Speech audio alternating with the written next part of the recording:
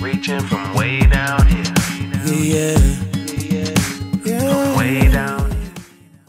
Welcome to Thread, a podcast designed to explore God's story and lead you into a full life in Christ.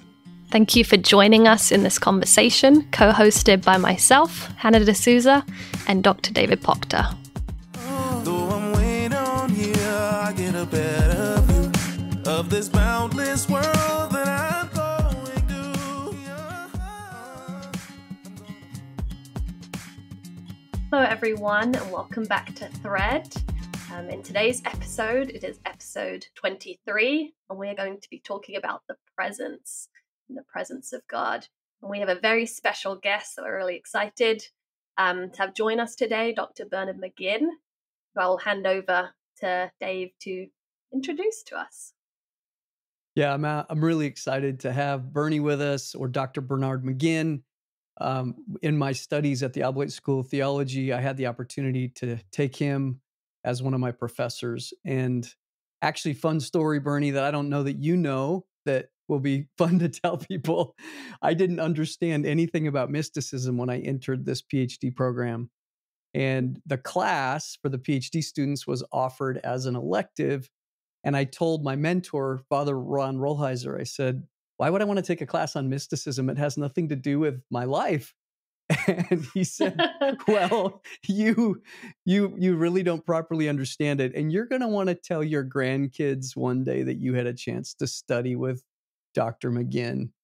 I was so grateful to take that class with you. I learned so much, and it's really shaped a lot of my own academic work. So it's an honor to have you here with us today. So can you tell us a little bit, Dr. McGinn, about your academic experience? You taught, where did you teach, and what was your primary area of specialty? Well, I taught at the University of Chicago Divinity School for 34 years. I taught for a few years at Catholic University before that. But I spent most of my career at the Divinity School, which is a wonderful place. I'm long retired now. I actually retired in 2003. But I continue to do teaching in various places, and now a fair amount of lecturing, some of it in person, but a lot more of it on Zoom. And I was hired to teach the history of theology, basically. I was a specialist in medieval history, but also did a lot with the church fathers, patristic. And more and more my work as I taught gravitated towards the history of spirituality and the history of mysticism. I continued teaching other areas and writing on other areas, doctrinal areas and the like. But given the interest that's so widespread today, especially among students, both college students and graduate students, and my own concerns, I was teaching more and more in the history of spirituality and the history of mysticism. And a large number of my graduate students went on to do their doctoral work in mysticism and are now teaching all over the U.S. and in some places in Europe as well. So I think this is a great era, really, of the revival of the study of mysticism and spirituality. And I've been happy to be a part of that now for a long time, over 50 years. Is that helpful? Yeah, that's great. Thank you. Hannah, is this a topic you're familiar with, or is this new for you? No, actually, which is why I've been really looking forward to this conversation. It's not an area I feel very familiar with, although I did just start a class on Teresa of Avila this semester, and who I guess would be considered a mystic. Oh, yes. And my professor just last week held up a copy of your book. I think it was the first of the 9 volumes that you've written. And she said we all needed to read it. And her name is Stephanie Purcell, who I think knew you from Chicago. Yes, at one of my students. As I said, I have students teaching in many, many places. Yes. Okay, well, she's my teacher. Well, very good. And you have a wonderful teacher. She's a wonderful person and a wonderful scholar. Wonderful. So she was very excited. Give her my regards. In your I next will. I'll tell her. Yeah. She was very excited to hear that I was recording this with you. Okay.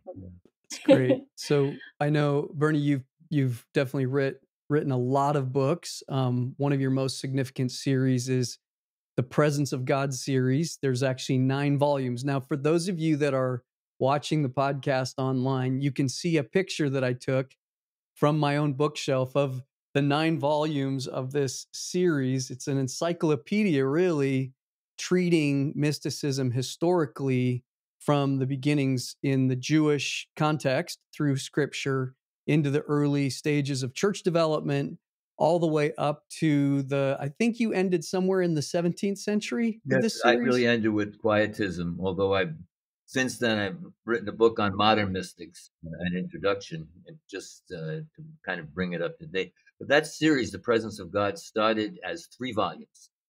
That was my plan. So Didn't work out that way. It morphed as I got into it because there was just so much material and it became so interesting. And people were actually, very happy to read this material. It grew and grew and grew and grew. So it took a lot longer. Had I known it was going to be 9 volumes, I might have been a little bit more hesitant. Right. I lived to finish it. So it's amazing. It's really an amazing series. And I know for most of our listeners, this concept of mysticism is new for them, but it's not new for them. And maybe you could give some kind of basic understanding or definitions. When we talk about mysticism, what exactly do we mean?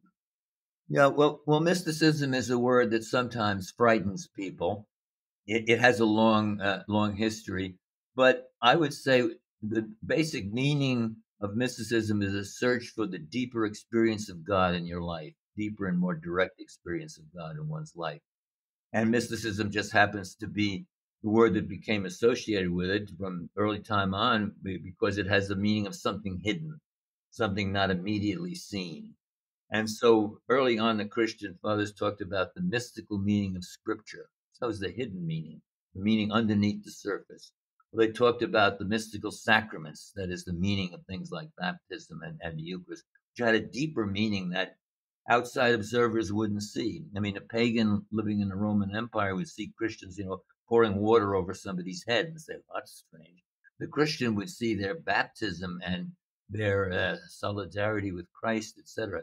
So the mystical dimension of Christianity, is the term that I use, is the deeper dimension, the dimension where we're seeking to find God in a more direct way than in the ordinary run of our life. And many great thinkers have written about that and encouraged other believers to deepen their spiritual life, as it's sometimes called, or their mystical life. That is to find God in their experience in a deeper and more transformative way. So that's a very brief way of talking about a word that will sometimes frighten people away because they say, "What does that mean?" and mystery, et cetera, et cetera. No, it means something that you're called to. I say by baptism. That's part of the calling of baptism for every Christian to try to find God in their lives in a deeper and profound and transforming mode.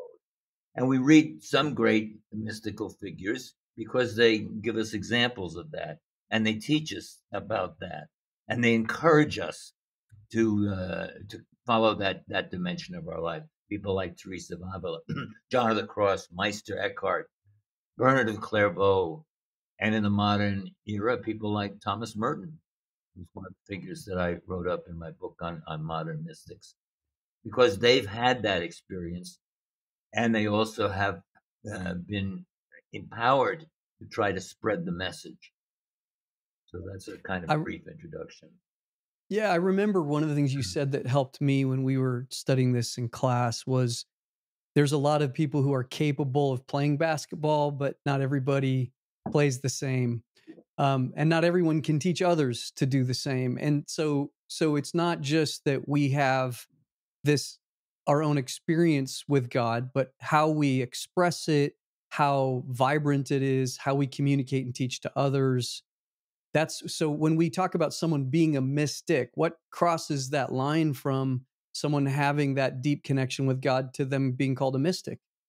Well, I think the mystics are the kind of paragon figures who have achieved a consciousness of God that goes beyond what most of us are able to reach in this life.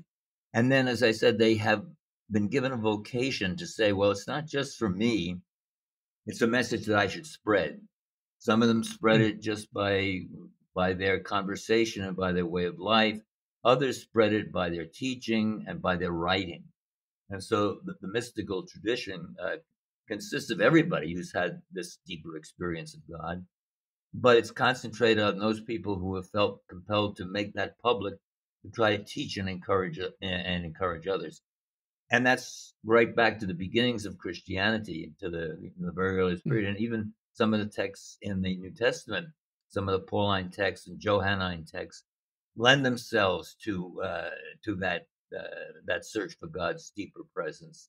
And these are texts. I mean, the whole of Scripture does that, but there are certain particular parts of Scripture that you might say are more encouraging of that mystical context. The same way in the Old Testament, certainly the Psalms have always been a very crucial text, but the Song of Songs, both for Jewish and Christian mystics, because they don't read it just as love songs, personal love songs, but as emblematic and revealing of the love between God and his community and God and the individual soul. So the Song of Songs and the Psalms are the two classic mystical texts, you might say, in the Old Testament, the way the Gospel and Epistles of John and some of the Pauline texts are in the New Testament. Because mysticism for Christianity is always rooted in Scripture. It's not personal experience has to come from our understanding of Scripture. And the personal experience and the scriptural books are related. But mysticism in Christianity traditionally has always been deeply scriptural. And the great mystical texts are often interpretations of Scripture. Which is really fantastic. And you just touched on something that really ties us into our story today. So we've been on this journey through this narrative of the Old Testament. Yeah. We have been now coming through the Exodus story. We're now in the wilderness. And in our story, one of the first things that we recognize in the story with where we are is this pillar of cloud and fire appears. And this pillar of cloud and fire is kind of this guiding presence for Israel as they're coming through the Red Sea, and it has an active role in this. And so I think where we want to start today is with that. Like, how can you comment on why is this important that there's now this pillar? So we know that Yahweh's been engaged and involved in Israel's life. Why is there a pillar of cloud and fire, and why is that important? Well, I think as human beings and embodied creatures, we need physical things. We need physical manifestations in order to draw us towards God and give us a deeper sense of God. And this is true as much today, but it's particularly true, I think, in the times of the Old Testament. The people of Israel needed something that they could see, something that they could relate to, something that they could be impressed by, which is what the pillar of cloud and that pillar of fire would do. So these are manifestations of the divine presence. At a later time, obviously, some people will be able to experience God's presence without a lot of external physical appearances. But I think for the vast majority of people, and especially for the people here who are described in the Old Testament, something physical that would manifest that God is with them, God is protecting them, and something that would be powerful manifestation that they could admire. In the ancient Christian text, they talk about theophanies, which in Greek just means manifestation of God. So these are theophanies in theological terms. That is very powerful images and presences that reveal God to his people. So the pillar and other things are crucial examples of what are called theophanies. Yeah, so in our story so far, in these last 22 episodes, we have talked a lot about Yahweh's intent on relationship. We talked about the story of our faith in the very beginning, and that God's intent in Genesis 1 and 2 was to build this temple city where we could reside with God. We've talked about the importance of our human creator relationship. We talked about the flood, and that Yahweh was actually or absolutely intent on not abandoning this relationship expectation. So he started over. We talked about the importance of him starting with Abraham and this covenant that he built. We even walked through the suzerain vassal treaty and why it was important to demonstrate, as you said, this physical, explicit way of demonstrating the importance of the relationship. We did a whole episode on Jacob's wrestling match with this divine being, which is a theophany, right? Yes, exactly. Then we got to Moses and coming into Egypt and the wilderness for himself and his own transformation, him seeing this burning bush, again, an explicit demonstration of this connection with Yahweh. So now we get into the wilderness and we're seeing a number of things manifest. So we see this daily dependence on manna, which is communicating the importance of this connection. Yahweh's has to provide water. Yahweh's providing leadership. But then this pillar, as we just talked about, and we'll read a scripture about it here in a second, but the pillar becomes kind of this tent of meeting, becomes this tabernacle, becomes this temple. It seems to develop in how it presents itself, this connection. Right. And one other important thing to note is this all happens in the desert. The desert is a very powerful biblical symbol because the desert is where you go to meet God. And, God can kind of get forgotten in the bustle of the city and in society where so much else is going on. So the great prophets and leaders, Moses and Jesus, with his 40 days and 40 nights, and that they go out into the desert because in the desert there are less distractions. And in the desert, you really get to meet you and God, have a personal encounter. So the image of the desert and the history of the desert theme in the scriptures, both the Old Testament and New Testament, is absolutely vital. And the first monks, what did they do? They went out into the desert. They escaped society and all the problems of society, and they went out to find God in the desert. So the desert is another one of these themes that runs throughout the whole of what you're doing in this series, I think. Hannah, do you know I'm smiling? Yes. Well, I was about to say, I love that you brought that up because we've been studying out the desert and the wilderness and the role that it plays in our development or in the development of leaders and spiritual figures throughout the Hebrew Bible. Also in our own development, kind of these wilderness times, these desert times are important. And actually, I asked Dave a question I think it was the last episode, about whether the desert is something we should seek out in order to assist us in our development as a place to meet God, or whether the desert is something that finds us. I think it's both. I mean, and there is a spirituality of the desert today where a number of people have written about their experiences going out into the desert, either to live there or for particular periods that we could call retreats or something.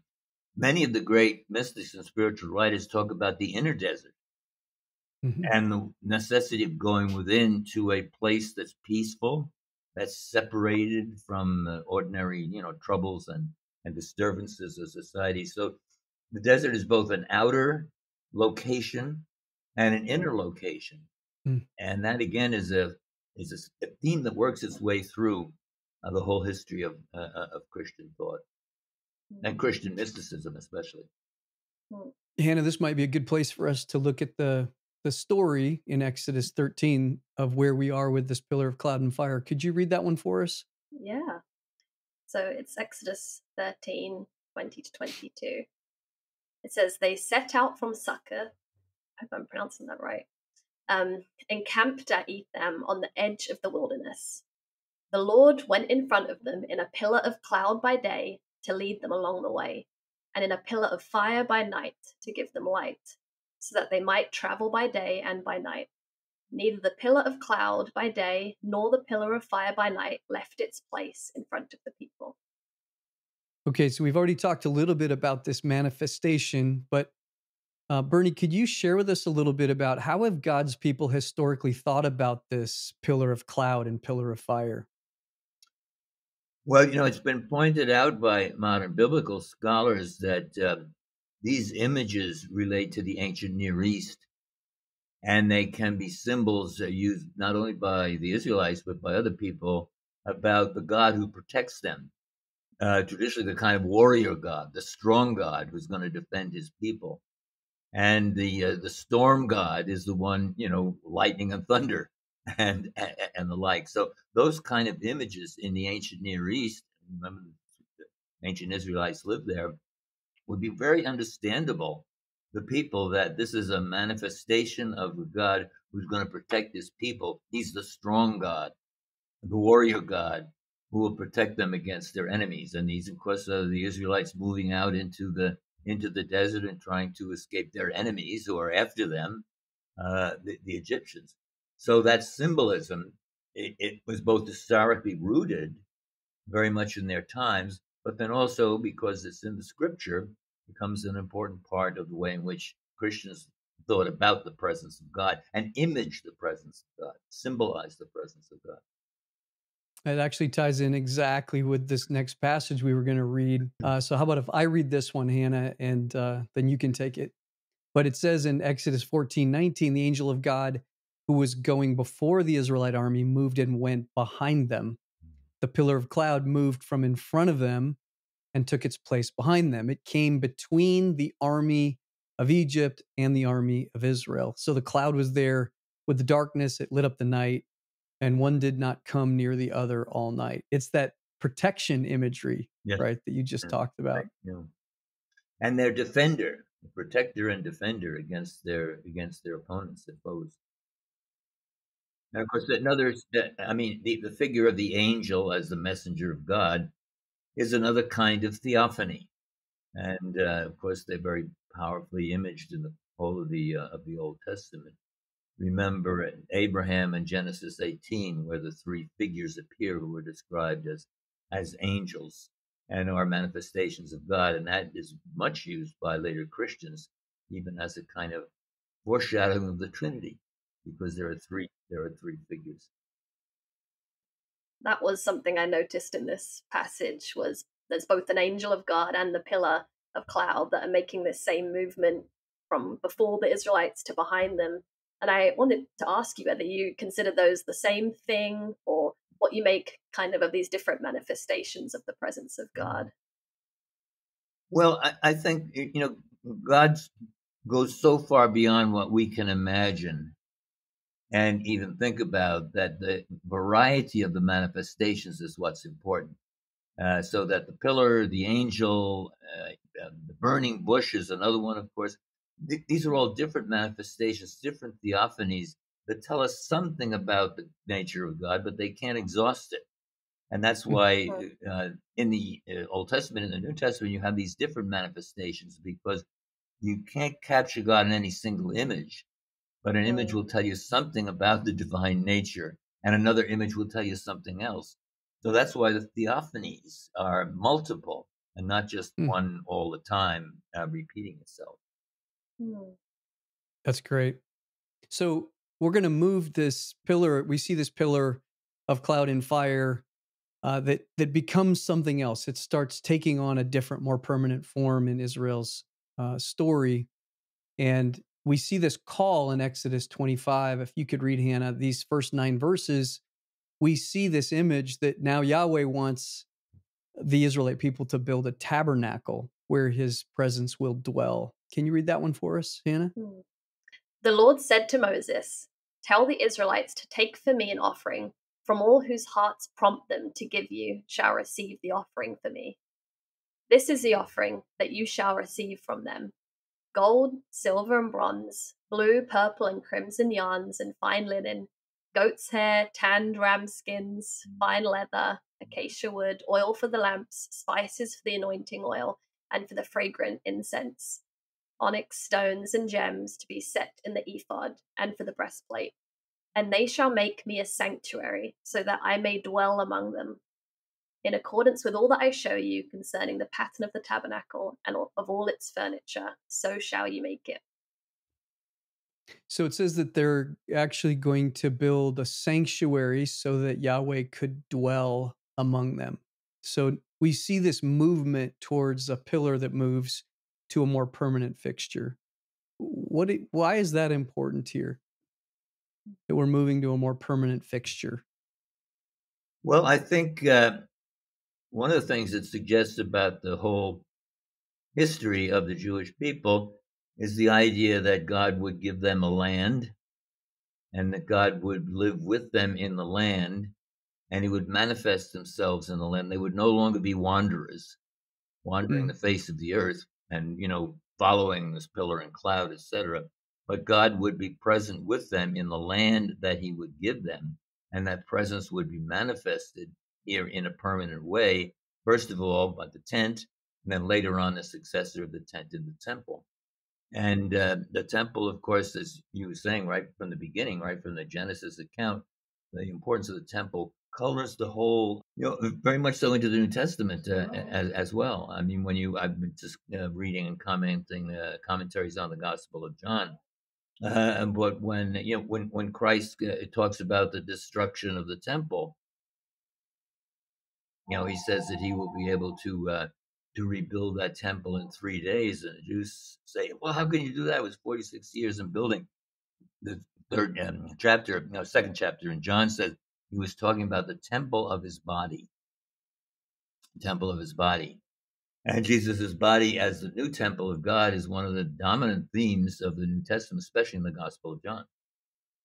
right, right. Right. So it's interesting that so there's this establishment that's changing. The narrative's kind of changing from this wandering people to starting to build something that's going to be more lasting. God is setting them up to go into the promised land. It will eventually become this this temple that, of course, we read the story about how that becomes more of a fixture, sorry, and the importance of all that. But there's something that happens, and that maybe we could talk about when the tabernacle's built, and then eventually when the temple's built. There's this glorious presence that fills it, right? And I believe the Jews started calling it the Shekinah presence. And I think it'd be good to read this where we see the glory fill the tabernacle. Hannah, could you read Exodus 40:34-38? Yeah. Then the cloud covered the tent of meeting, and the glory of the Lord filled the tabernacle. Moses was not able to enter the tent of meeting because the cloud settled upon it, and the glory of the Lord filled the tabernacle. Whenever the cloud was taken up from the tabernacle, the Israelites would set out on each stage of their journey. But if the cloud was not taken up, then they did not set out until the day that it was taken up. For the cloud of the Lord was on the tabernacle by day, and fire was in the cloud by night, before the eyes of all the house of Israel at each stage of their journey. So this presence now takes this leadership role with Israel. When the presence moves, they move. When it stops, they stop. Can you talk a little bit about that, this active presence, and even why is it called the Shekinah presence? What is that about? Well, I mean, and the term glory, the kavod in Hebrew and doxa in Greek, these terms are really other words for a divine being, what philosophers might speak of as God's essence. I mean, these are different ways of speaking about the reality of God. So the glory, for us, what we might think of some shining light or something like that, it would include that, but it'd be more than that, because it really means that God's reality is present there, and God's reality shows itself in things that we find, tremendously different, tremendously impressive, tremendously admirable, and that's what the scriptures are talking about when they use the term glory, both in the Hebrew Bible and then later on in the New Testament as well. So these are gradually developing ways of talking about God's presence through the experience of the people as they, move through their journey from slavery to the freedom of the promised land and the experience of God and the place where God will be found, where he's said that he will stay and remain, which is the temple. And you know that because it's filled with God's glory. They know that the presence is there. And then the prophets that think of Isaiah chapter 6, for example, Isaiah is in the temple, and the temple is filled with the glory of God, and he has this tremendous experience of the divine theophany, and where he's given his prophetic role. Now you've seen this. Now go out and speak as a prophet, that is, speak for the Lord. Right. So it's interesting to kind of unpack this, because we see this visual presence become so important. And obviously they knew that God was present in their life before these physical manifestations. But this physical presence takes on more and more of a permanent form. It becomes so integral into the way Israel thinks about their relationship with Yahweh, right? So when we now think about this in Jewish history or Christian history, this presence of God, this starts moving us to this conversation about our own spirituality. Why it's so important for us to think about this, why we need these either physical manifestations or places that we pray or ways to think about the presence of God, when we know philosophically, as you say, God is there. We know God is there. God is everywhere. Why do we need these physical presences? Or maybe a better question is, how have people thought historically about that? And how has that driven the development of mysticism? Yeah. Well, first of all, we're embodied human beings who are not pure spirits. So God manifests himself to us through physical forms and through bodies. And of course, the whole history of Christianity is that the ultimate physical bodily manifestation of God is not the temple, it's Jesus Christ, who is the new temple of God. And Christian mysticism then is always necessarily Christological. It looks back to the figure of Christ as found in the New Testament, and then believes in the presence of God in the church today that can be experienced by Christians. So the physicality is, I think, still present, but present in different ways. And for Christians, it's culminating in the physical presence of God in Jesus Christ, who is still active within his church. It's not as if he has no longer physically here, but for believers, he's here in his body, and his body is the church. So the physical nature and the bodily nature is still, I think, central to the way in which people experience the presence of God, although the forms have changed. It's no longer a physical temple.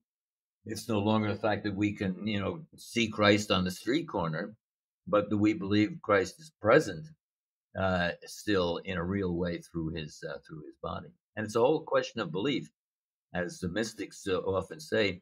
Lots of people in Judea in the time of Christ who saw him but didn't believe. They just thought he was some kind of charlatan or whatever. But he's still present today. But it's a question of belief that presence is in the church and in the way in which people experience. Right, so the physicality and the theophanies are still with us. It's not like they've been left behind, but they've transformed in terms of Christian belief, and especially the belief of the mystics. They've been transformed in different ways, particularly through the incarnation. There's a lot of people that I know even in the fellowship of churches that Hannah and I are part of, who've come across a book, Brother Lawrence's book, Practicing the Presence of God. Oh, Hannah, yes. have you? Wonderful book. Have you read that one, Hannah? Yeah, I remember reading that when I was younger, and I think what struck me was the word practice, and what that means. Why is it important to kind of practice the presence of God? Many think we're just dwelling in it. So what's the difference between kind of a practice versus just God always being present? And how might we be more in his presence, if that's possible? Well, I think it's a classic book from that perspective. And by the way, it's a very ecumenical book. So remember that Brother Lawrence was not a priest. He was a lay brother in the Carmelite order in the 17th century. Was not very well educated at all. He was a former soldier, actually, who became a monk. And he was the cook.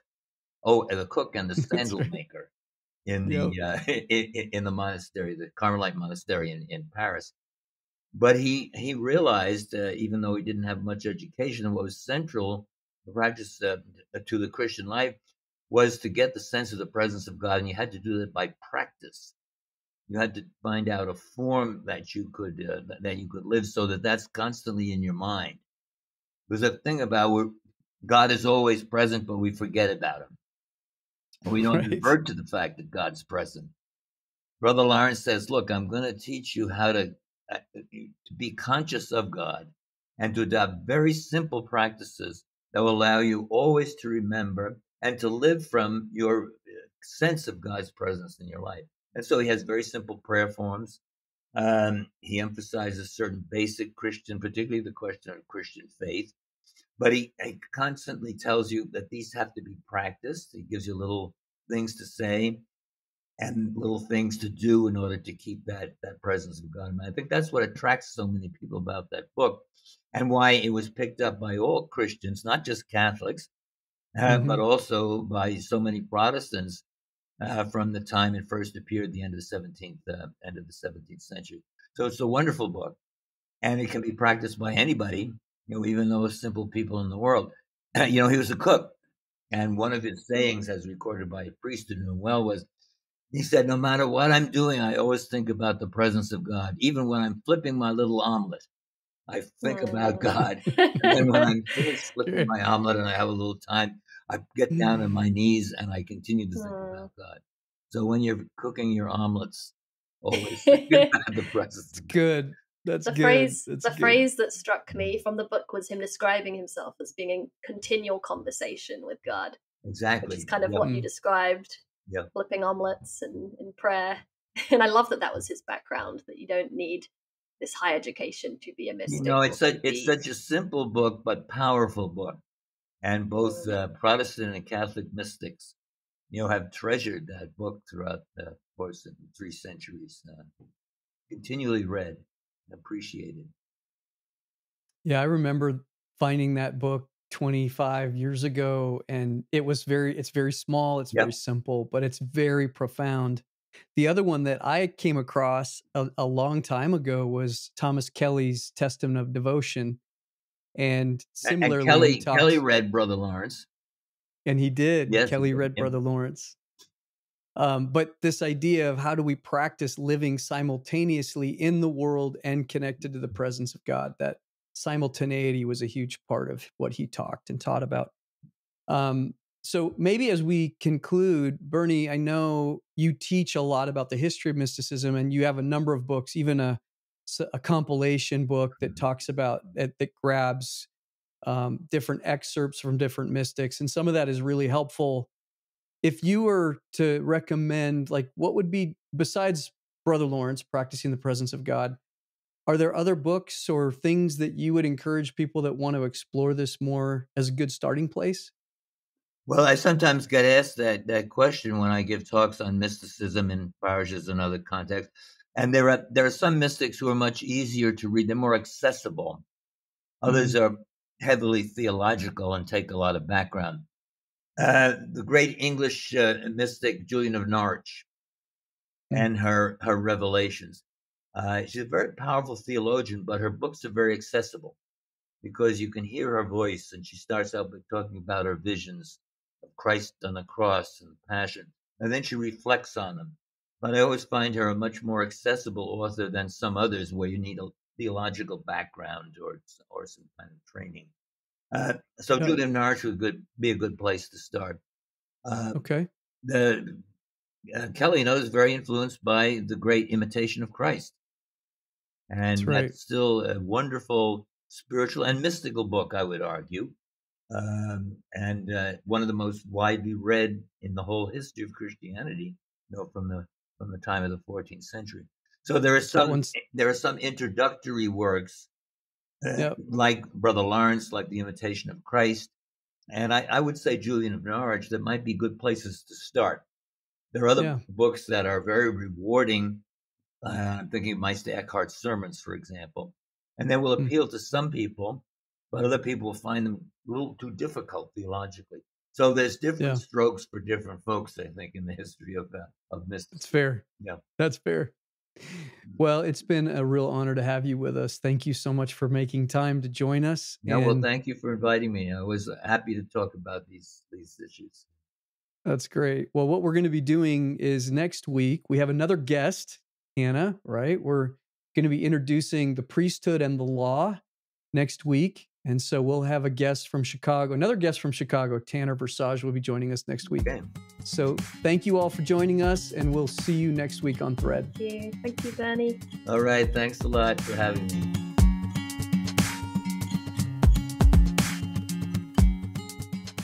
Thank you for joining this Thread conversation. We're more than a podcast. Check out threadpodcast.org for more immersive content. Though I'm way down here, I get a better view of this boundless world